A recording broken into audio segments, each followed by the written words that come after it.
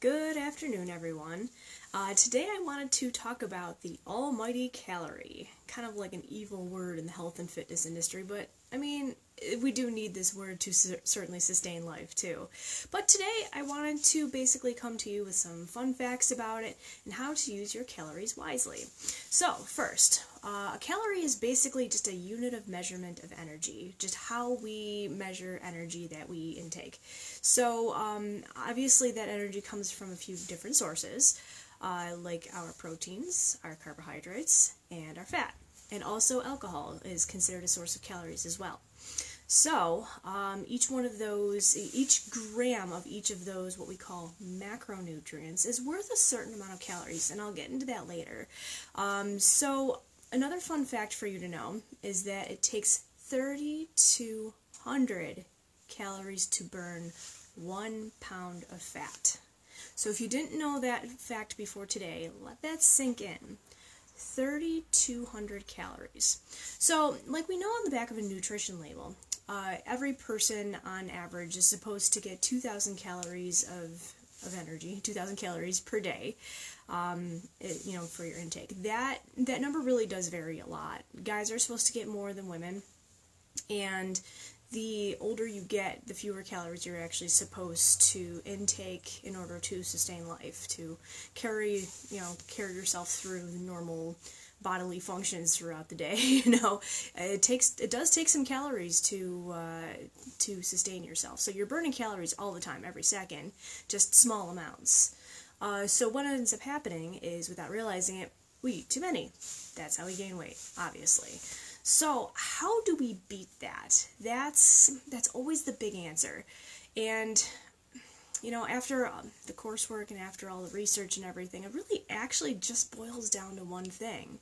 And, I always thought there was something more to it. I always thought there was some, magic way to tweak your macronutrients to get yourself to burn more, just like keto did. But that's like a whole nother ball of wax that we'll get into at some point. But really, it all just boils down to burning more than you take in.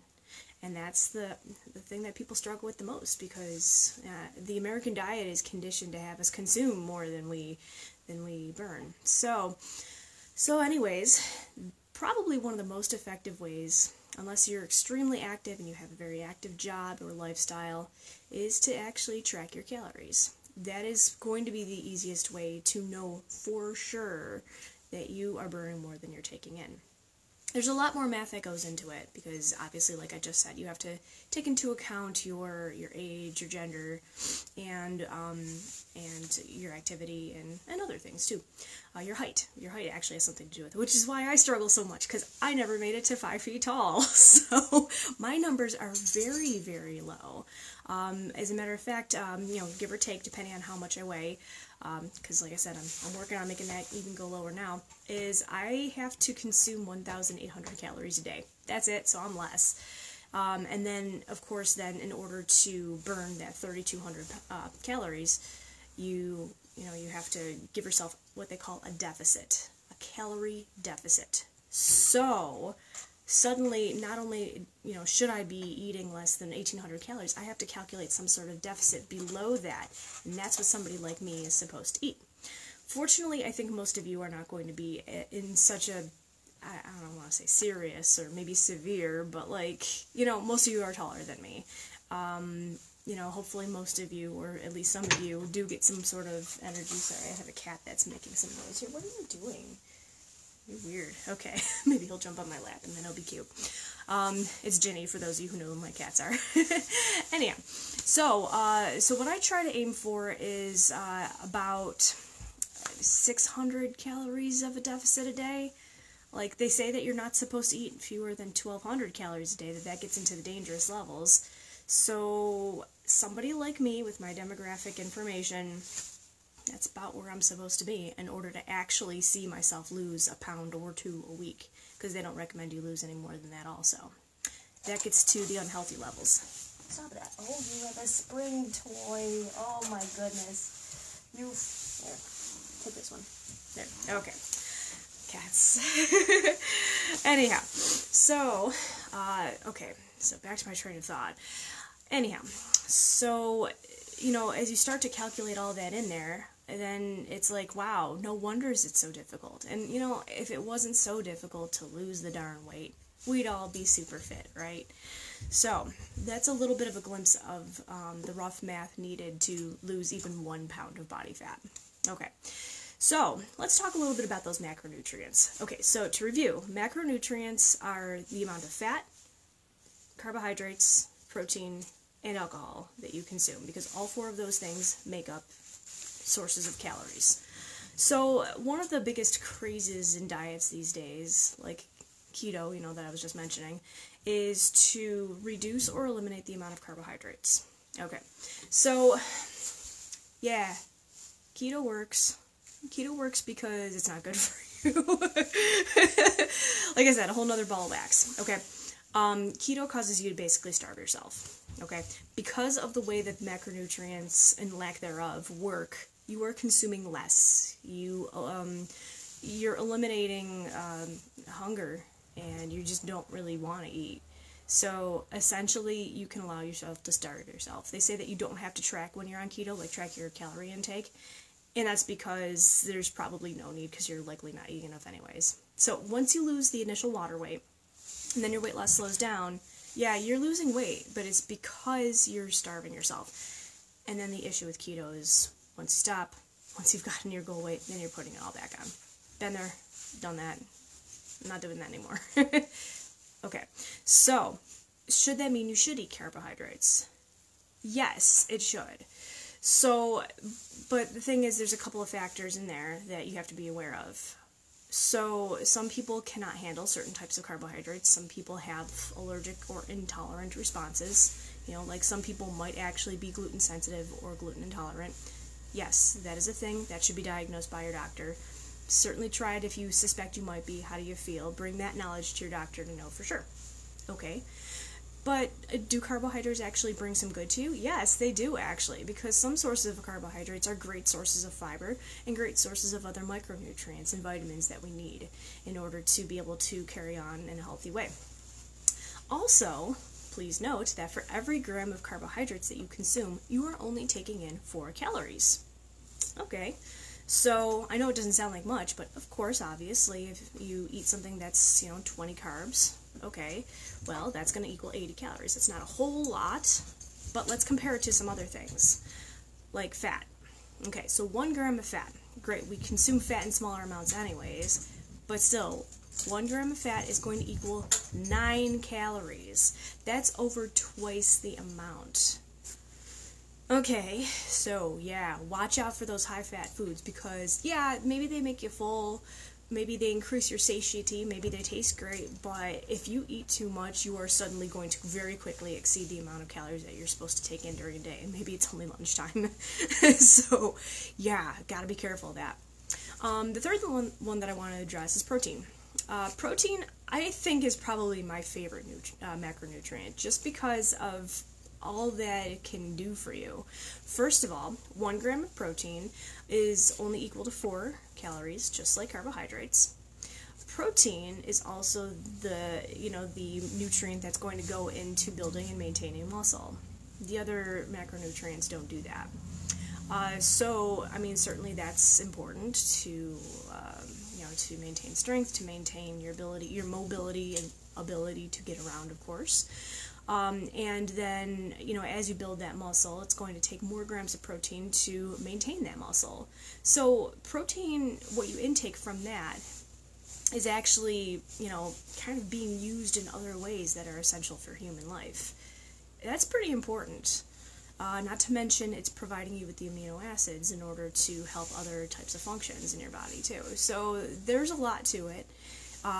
It's maybe not micronutrient dense, but in some ways it is. So it may not have as many, but there are some. That's why you eat a balanced and varied diet, to make sure you get them all somehow. Again, that's another topic for another day. I could probably talk about that one for about 2 hours. But protein is, now there's certainly a point where you can have too much protein. If you have any kind of kidney issues, you have to watch about how much protein you consume in a day. Watch out for that macronutrient percentage to be just a little bit lower. but not too low, because like I said, it's important. So then the fourth macronutrient is alcohol. So, okay, yeah, broadcasting here from Buffalo, we're a city of drinkers. It's just kind of one of our little stereotypes. So this one's a tough one, you know. Okay, so some things for you to know is that a gram of alcohol is going to equal 7 calories. Ooh, that is right, yes, okay, I want to make sure my numbers are right. I have a tough time remembering numbers sometimes. Okay, yeah, 7 calories, so that's more than both protein and carbohydrates. So, okay, so no, maybe we're not consuming a lot of alcohol in volume, but like, you know, a few shots is going to give you like already 200 calories. And that might be at the end of your day when you've probably already consumed enough. It kind of adds up really quickly. So, and that's just like 2 shots is approximately 200 calories. If it is a sweetened beverage, there's tons of sugar in there too, and that's a type of carbohydrate or calories on top of that. So, you know, that's why people that are like, oh goodness, I've been drinking a lot. No wonder I've been packing on the pounds. Well, yeah, because you're dosing yourself with calories that aren't really going to be utilized by your body. So, and actually that's true. So with alcohol calories, yeah, it is not bringing you anything nutritionally to the table. It is just what they call empty calories that are just there to be there and then get eliminated.